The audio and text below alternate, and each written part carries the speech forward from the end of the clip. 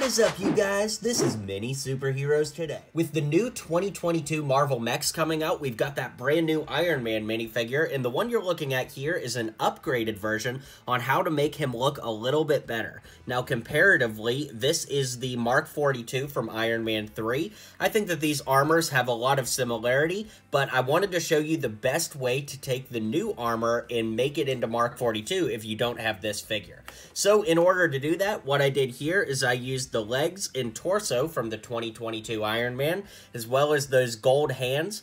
I put those onto the metallic gold, which comes from this keychain from the Lego store. You just pop the arms off of there, put them onto here. I really like how it adds that shimmer. And then I put one of the MCU Iron Man helmets on there. So like I said, it's just a quick way to make this version of the armor if you don't already have it.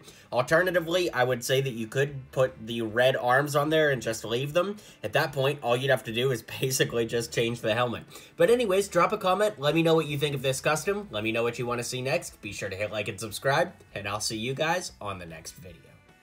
Well, you made it to the end of the video. Thanks for hanging out with me today, and don't forget to hit like and subscribe, and maybe check out one of my other videos listed here.